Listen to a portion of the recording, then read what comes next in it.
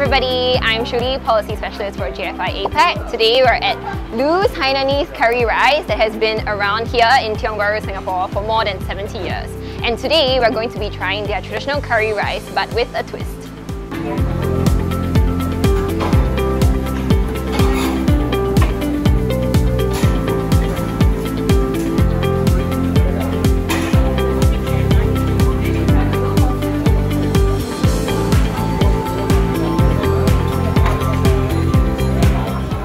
So this looks and smells like the curry chicken rice that we all know and love. But the difference is that this fillet is actually made from cultivated chicken grown directly from animal cells, which means that no chickens were harmed in the process. So really authentic. This is exactly It's good. The texture and the taste really taste like chicken.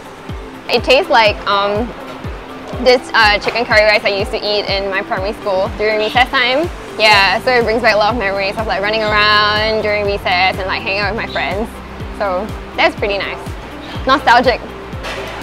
我们的传统食物啊，跟这个 Good Meat 的那个培植肉应该是没有冲突的地方啦，是可以相辅相成的举动啦。